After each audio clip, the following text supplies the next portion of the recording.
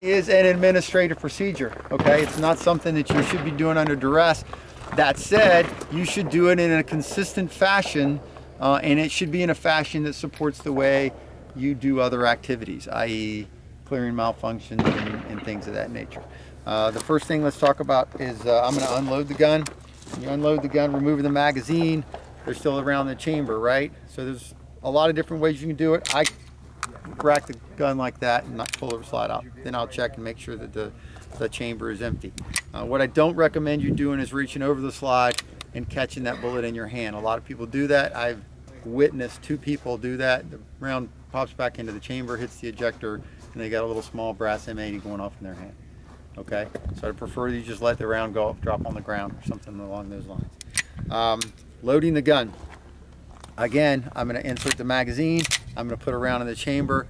Then I'm going to conduct my press check. Okay, everybody know what a press check is? Yep. Okay, there's a couple of different ways to do it on a Beretta.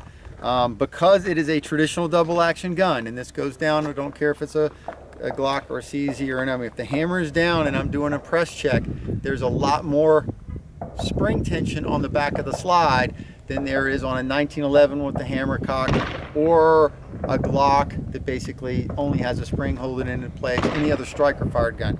So the problem is a lot of people will go to do their press check, they're trying to do this and they have to overcome that hammer spring pressure. That hammer spring pressure drops very quickly once you start to cock it, and what people end up doing is they're trying to check and then they go, oh, there it is, and then they rack another round out of the gun. So there's a couple of different things you can do. You can reach up and pinch like this, okay? Pinch the slide here, that limits the slide's travel. The other thing that I recommend people do is they reach up and they pinch the slide. So basically I rotate my grip around, I use the rear sight as leverage, I pinch the slide, I can look and I can feel that I've got a round in the chamber without touching it, okay? And then I put it back in the battery. I'm saying that the press check piece because this is stuff that I typically don't cover for a lot of my classes because people have their manual arms, they're just shooting all the different kinds of guns, and then this morning people were ramming rounds out on the ground every time we went up to start shooting again. I'm like, what do you guys do? Okay, find out. If you got a bullet in there, you'll be okay. Any questions about that? Okay, let's talk about grip and stance a little bit. I'm not going to get into stance because does anybody shoot anything other than a isosceles stance here? Okay, so isosceles is kind of the norm these days. It's driving me crazy. I got to do this here. When we talk about stance, first of all, let's talk about our feet, whatever. Now this is an ideal shooting platform, right? Doesn't mean your feet have to be this way before you shoot or any of that kind of stuff. You could be standing on one foot while you're kicking somebody in the face and shooting the pistol. I don't care. But from an ideal shooting stance, if you will, I want to be in an athletic stance. I want my feet staggered. Who's a martial artist here, right? You know what a triangulation point is? Right, so triangulation point, basically if I'm standing square to the target, it comes right off my tailbone and the path of recoil is right on my triangulation point. Okay, as soon as I stagger my feet a little bit, my triangulation point moves over here, and now I have strength against the path of recoil. All right, that's one thing. Number 2 is I want to be in an athletic stance. People tend not to stand still in a gunfight. So I don't want to be here square where I either have to take a drop step or I have to do the human bipod where I just have to lean to where I have to put another peg down, right? I want to be able to explode and move in any direction very quickly. So if my feet are staggered, I can just simply drive off and start moving instead of having to take a drop step to move quickly. Make sense? Okay, so progressively aggressive. I want my knees in front of my ankles, my shoulders in front of my hips, if you will. I want most of my weight on my toes, but I don't want you to lean forward so much that you start doing the tactical, Brokeback Mountain thing, where you lean forward so much that all of a sudden you've got so much weight forward, you got to start putting your hips back on your heels. The next thing you know, I got these people that are all tactical, and I'm trying to figure out why they're showing me their butt. All right, aggressive, but you're still standing up. If you lean forward down like this, when you have to move, guess what you got to do before you move? You got to stand up so you can start moving, okay? So be cautious of that. As we move forward, my shoulders are going to be shrugged and my head set a little bit. I want my head upright, you know, looking at what's going on. But the one thing that I know everybody will do, if we slip the flashbang behind everybody, right, you know, it's what everybody here would do as soon as that flashbang went off. Everybody do it, because the one instinctive thing we truly have is to protect our neck. All right, these arteries and nerves that are run into the big high-speed computer up here that's making everything happen, your body's smart enough to go, that was a loud noise, I should probably do this.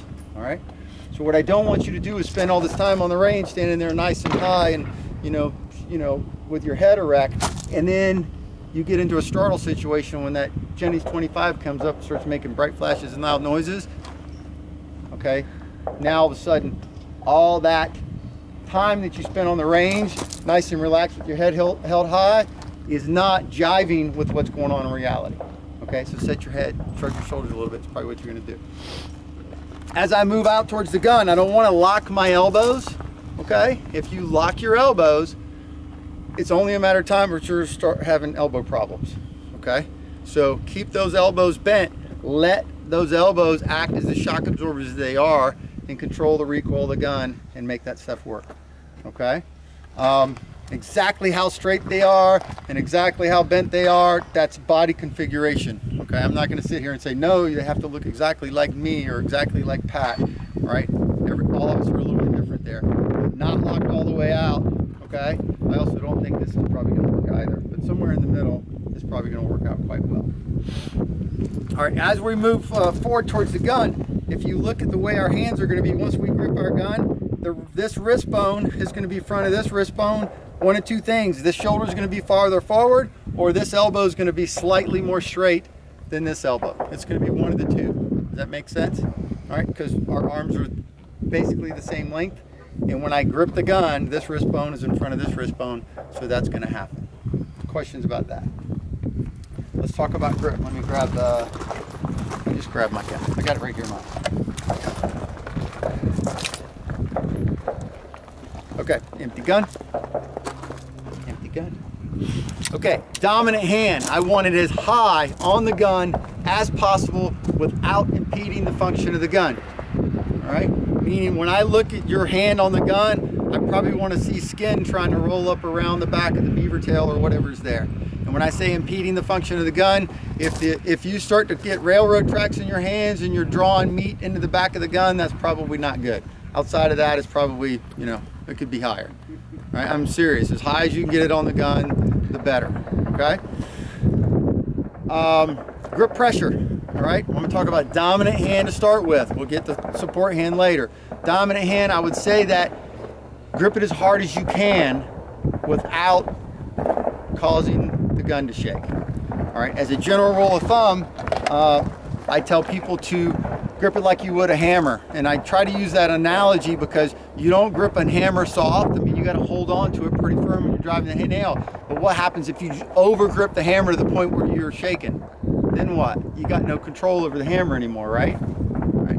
And I say that, I use that analogy because I know I grip a hammer, I start driving a nail, you should all be wearing safety glasses because more than likely I'm going to miss, it's going to go flying across the room and stick someplace I don't. But you watch one of these professional framers that puts up houses all day long, and it's like 2 hits, and they got a 9-penny nail, all the way seated, and I'm like, that would be scary to me. But that dude, I guarantee he's gripping that hammer a hell of a lot harder than I do. Tracking on what I'm talking about? All right, so it's going to be the same thing for you as a shooter. As you progress, guaranteed you're going to start gripping the gun harder. All right, you go and you start shaking hands with guys like Jura Michalak or even Bob Vogel, for example. Not a big guy. He could probably break every bone in your hand. He's got amazing grip strength. He grips the gun really hard. But as a shooter who's just getting started, or you haven't got a lot of experience, if you grip too hard, it's going to cause the gun to shake, and it's also going to impede your ability to pull the trigger finger quickly. It takes time to learn to have independent movement of this trigger finger. All right, so if you grip too hard, it affects that. Not only the speed at which you pull the trigger, it'll also affect or make you want to roll that gun when you start pulling the trigger. All right, questions about that? All right, support hand. I shift around here so you can look at the left side of my gun and I can still point my gun down right here. We all know it's unloaded, but just pointing it that way is rude. Everybody's doing that way, right? Okay. So again, support hand.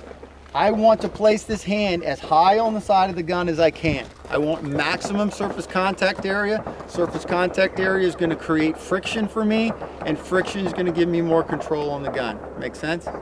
So the way I do that is I'm going to take the meaty portion of my hand and I'm going to try to fill up all of this grip panel on the side of the gun. I'm going to do that by rotating my hand here and placing that meaty portion as high on the gun as I can without impeding the function of the gun. All right? And the gun can make a difference there. The size of your hand can make a difference there. I mean, if your thumb is riding on top of the slide stop or pushing the slide stop up so the slide lock to the rear every time, all of those things can have an impact. So the location of your hand is specific to the gun and your size of the hand. But again, as high as I can get it without impeding the function of the gun. When I'm gripping the gun, and you look, when I open my fingers, where are they pointed? They're pointing down to the ground. They're pointing down to the ground because I have a rotation on my wrist. This is what we're going to try here. And those people with cameras can't do this. But if you'll take your strong hand, okay, make a fist, lock the tendons in your wrist, grab a hold of that with your, not your strong hand, your support hand. I'm saying this backwards. Your support hand, okay, square like you had a dowel rod going straight up and down. Then grab it with your other hand once those tendons are locked and rock against that, okay? Now let everything relax. Same thing, make a fist and rotate that wrist all the way down. Now lock all those tendons in the wrist again. Now crank against that. You feel the difference? You're mechanically stronger there. The kinesiology term is called preload. When you take those muscles and tendons to their extended point, they become stronger, okay? It's the same reason, I've said this again this morning, it's the same reason back when we were going back and forth on whether Weaver or Isosceles was better, the Weaver shooters all shot like this with a thumb over thumb for the most part. And look at where my wrist is. It's preloaded with that bent elbow. That preload gave a lot of leverage and control over the recoil of the gun. But if I take that same grip and I turn over into a Isosceles stance, now what have I done? I've taken that preload away. And if you are a Weaver shooter shooting that grip, tried to shoot Isosceles, all of a sudden there's no way you can control the gun that way. And it was because they were so used to that control, they didn't realize what would happen. Okay, so you got to change, they go together. Support hand also, one of the things that I see people have a tendency to do is I can't do it because I have a light up there, but put their finger up on the trigger guard. Has anybody seen that, or does anybody do that? I saw it in a Masada youth class. He said to do that or not to do that? No, he teaches that. Okay, so here I'll show you something here real quick. Take the trigger finger of your strong hand, okay, hold it up in the air. Take your support hand and wrap it around that trigger finger. You need all your fingers. I'm multitasking. Okay? Wrap it all the way around. Take your finger and stick it up in the air like it's up on the trigger guard. Now squeeze as hard as you can with those remaining three fingers. Now relax. Put all those fingers together.